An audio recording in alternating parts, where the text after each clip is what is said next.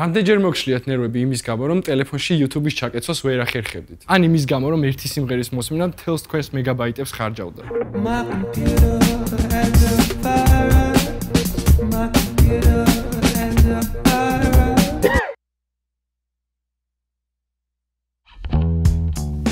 თქვენთვის კარგი ამბავი მაქვს, რომელიც ცუდით უნდა დავიწყო. თქვენ არასწორად უსმენთ მუსიკას. თუ არ იყენებთ სტრიმინგს, როგორიც არის Apple Music, Spotify, Deezer ან სხვა, მაშინ თქვენი გზები ბევრად უფრო რთულია, ვიდრე შეიძლება რომ იყოს. მე ვეცდები მათი ჩართვა გასწავლოთ. საინტერესოა თქვენგან რამდენს არ ეზარება მუსიკის ტელეფონში ჩაწერა. სავარაუდოდ ამისთვის მახიმ საიტებზე გიწევთ შესვლა, დროის და ნერვების ხარჯვა. შესაძლოა რაიმე აპლიკაციით YouTube-დან იწერთ სათითაოდ ყველა სიმღერას და მერე 21 საუკუნისთვის ყოველდღე მიუღებელი ხარისხის აუდიოს უსმენთ. YouTube ძალიან პრაქტიკულია და ის ყველას გვიყვარს, მაგრამ ის ყველას ჩვენ მოთხოვნას ვერ დააკმაყოფილებს. ალბათ რამდენი თქვენგანი დარჩენილა იმედ გაცრუებული, როდესაც მისი დახმარებით Beatles-ის, Bob Dylan ან სხვა ძველი მუსიკის მოსმენა სდომებია და მხოლოდ ცოცხალი შესრულება ან რომელიმე მომხმარებლის ატვირთული უხარისხო ვერსია შერჩენია.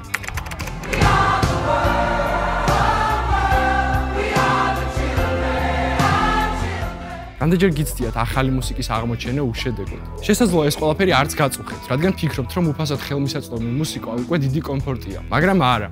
სინამდვილეში ყველა ამ პრობლემის მოგვარება დაახლოებით იმდენივე დაგიჯდებათ, რაც ერთი საუზმე სახლამდე მისასვლელი ტაქსის ფული. ამის გასაკეთებლად კი მხოლოდ ამ ვიდეოს ბოლომდე ყურებაა საჭირო. სტრიმინგის დახმარებით მსოფლიოში არსებული თითქმის ყველა მუსიკა გადმოწერის გარეშე იქნება ხელმისაწვდომი თქვენს ტელეფონებსა და კომპიუტერებში. მისი პოვნა უადვილესი იქნება, ხოლო გადმოწერას მხოლოდ რამდენიმე წამი დასჭირდება. ხარისხი ისე გაიზრდება, როგორც YouTube-ის ვიდეოს 360 პიქსელიდან 1080-ზე რომ გადართავთ. შეგიძლიათ ჩართული სიმღერის ტექსტი ერთ წამში ნახოთ. არასდროს არ გაგიჭირდებათ შემდეგი მუსიკის შერჩევა. Thirsty for new music, and I hand him an iPhone. Why didn't you give him water? Siri-ს და Google-ს შეგიძლიათ საყვარელი მუსიკის ჩართვაც კი სთხოვოთ. Play Data ხუჯაძის მეგობრებთან ერთად. You can see my grandpa dancing with my grandma. Oh, what a time! გაგიკვირდებათ და ასეთ პლატფორმებზე ქართულ არტისტებსაც იპოვეთ. მაგალითად, Sexy Bicycles, რომელსაც დასაწყისში მოვუსმინოთ.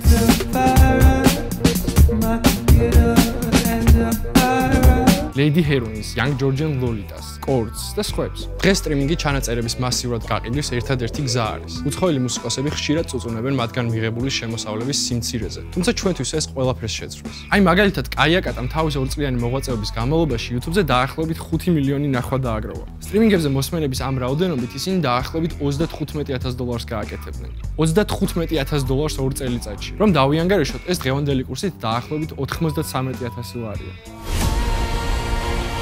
ეს ნიშნავს, რომ ჩვენ გვაქვს ძალა შევქნათ ის, რაც აქამდე არ გვქონია, რაც ყველას გვჭირდება და ძალიან გვინდა. უფრო მდიდარი კულტურა, ჩვენი პატარა მუსიკალური სცენა შეიძლება მთელს ინდუსტრიად იქცეს. გაამდიდროს მთელი ქვეყანა, როგორც სულიერად, ასევე მატერიალურად.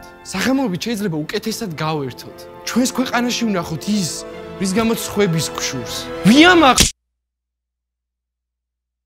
Why don't we just tell them we have 40 million songs? ხო. დავიწყოთ ჩვენი გაკვეთილი.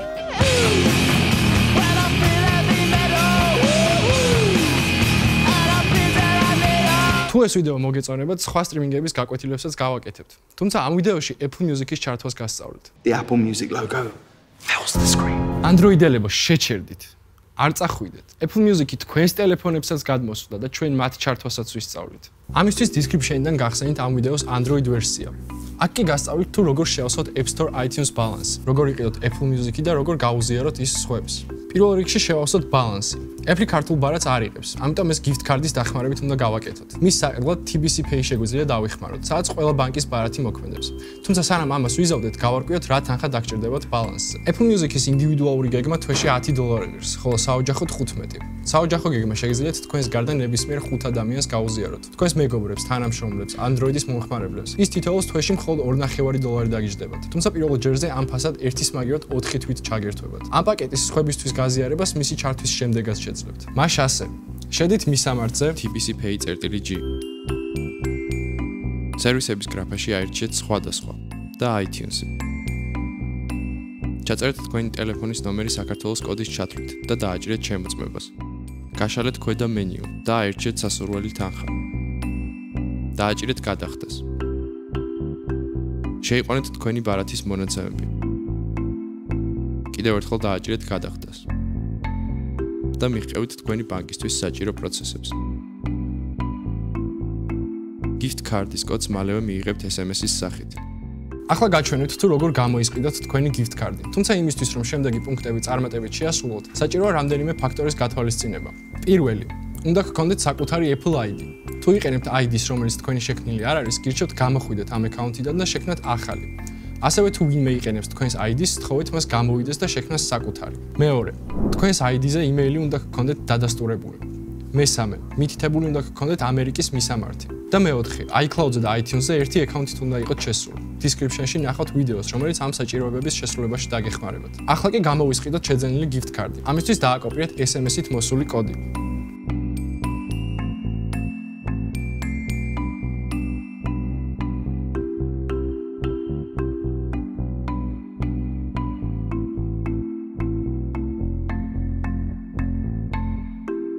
გახსენით App Store. ზედა მარჯვენა კუთხეში დააჭირეთ მრგვალ სურათს. Redeem gift card or codes. შეიყვანეთ თქვენი password-ი და დააჭირეთ sign-ins. Enter your code manually. ჩააკოპირეთ კოდი და ზედა მარჯვენა კუთხეში დააჭირეთ redeems. ბალანსი გამოგიჩნდებათ App Store-ში, თქვენი პროფილის ქვეშ. ამ ბალანსით ნებისმიერი Apple-ის პროდუქტს იყიდეთ. მაგალითად აპლიკაციებს. მე გაჩვენებთ როგორ იყიდოთ Apple Music. გახსენით Music. ქვემოთ დააჭირეთ For Use. შემდეგ მაღლა Musics. და Try It Free. აირჩიეთ სასურველი პაკეტი და დააჭირეთ Start Trials. ავტორიზაციის შემდეგ თქვენ იყიდით Apple Music-ს. დააჭირეთ Get Started და მივყევით Setups. Facebook-თან დაკონექტების შემთხვევაში შეძლებთ მეგობრების დაფოლოვებას. ახლა კი მათ ვინც საოჯახო გეგმა იყიდეთ, გაჩვენებთ სხვების დამატების ორ სხვადასხვა მეთოდს და ასევე იმას თუ როგორ დაამატოთ Android-ი. გახსენით პარამეტრები. დააჭირეთ თქვენს სახელს. დააჭირეთ Set up Family Sharings. Get Started. აქ შეგიძლიათ სცადოთ პირდაპირ Apple Music-ის გაზიარება, თუმცა ჩვენი გამოცდილებით ეს გზა პრობლემატური აღმოჩნდა. ამიტომ გაჩვენებთ როგორ ჩართოთ Family Location Sharing-ის გზით, მაგრამ ისე რომ თქვენი ადგილმდებარეობა არ გააზიაროთ. დააჭირეთ Location Sharings. Share your locations. და invite a family members. და გაგეხსნებათ iMessage, სადაც თუში უნდა ჩაწეროთ ის, ვისი დამატებაც გსურთ. გაითვალისწინეთ, რომ უნდა ჩაწეროთ კონტაქტი და არა ნომერი. ამიტომ თუ უკვე არ გიწერიათ, მოგიწევთ ნომრის კონტაქტებში დამატება. Messages გასაგზავნად დააჭირეთ ESARS. მეორე ტელეფონზე მოსული მესიჯი გახსენით და დააჭირეთ links. დააჭირეთ join families. Don't shares და not nows. რის შემდეგაც ის შემოუერთდება თქვენს families. გადასამოწმებლად გახსენით პარამეტრები. დააჭირეთ სახელს და family sharings. იმ შემთხვევაში თუ ამ გზით დამატებას ვერ შეძლებთ, სავარაუდოდ თქვენი მისამართები ერთმანეთს არ ემთხვევა. ამიტომ სცადეთ მეორე მეთოდი. ამ პარამეტრებში დააყენეთ საერთო მისამართი. დააჭირეთ თქვენს სახელს. გახსენით iTunes App Store. დააჭირეთ Apple ID-ს, სადაც თქვენი email-ია მითითებული და აირჩიეთ View Apple ID. შემდეგ Country Region. Change Country or Region. ახლა მეორე მეთოდით დავამატოთ მომდევნო წევრი. დააჭირეთ Add Family Members და აირჩიეთ Invite in Person. გახსნილ ფანჯარაში შეიყვანეთ დასამატებელი Apple ID-ს email-ი და password-ი. დააჭირეთ Next, რის შემდეგაც მეორე ტელეფონზე მოვა request-ი. მეორე ტელეფონზე დაეთანხმეთ Allow-ზე დაჭერით. და გამოსული კოდი შეიყვანეთ თქვენს ტელეფონზე.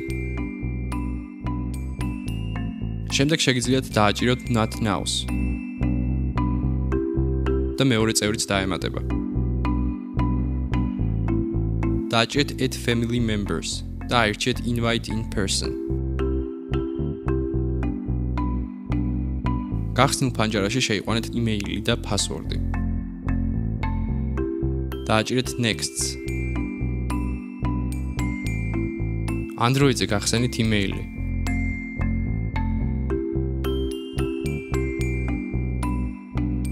დააჭირეთ Get Started. შეიყვანეთ თქვენი password-ი, დააჭირეთ sign ins და accepts. ამის შემდეგ Android-ით შემოუერთდება თქვენს family-ს. დანარჩენი წევრებიც ამავე მეთოდებით შეგიძლიათ დაამატოთ. ამით დავამთავრეთ ჩვენი გაკვეთილი. თქვენ უკვე უნდა იცოდეთ, როგორ შეავსოთ ბალანსი, როგორ იყიდოთ Apple Music-ი და როგორ გააკეთოთ family sharing-ი. ჩვენ ვეცდებით არ გავჩერდეთ Apple-სა და სხვა სტრიმინგების ჩართვაც გასწავლოთ. მანამდე კი აუცილებლად ნახეთ ჩვენი ვიდეო iTunes-ზე, რაც იგივე Apple Music-ია, უგუნთ კომპიუტერზე. iTunes-ის დახმარებით თქვენი კომპიუტერი და ტელეფონი სინქრონში იქნებიან და ერთგან გადმოწერილი მუსიკა ყველგან გადმოიტვირთება.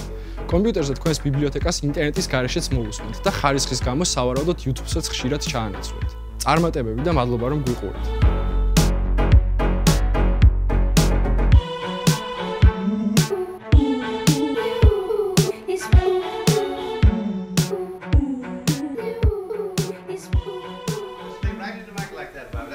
And you know what's nice, man, is you sing along with the chorus like that too. That's the only time we do an octave like that. That's beautiful. Because that's the only time we use the low octave.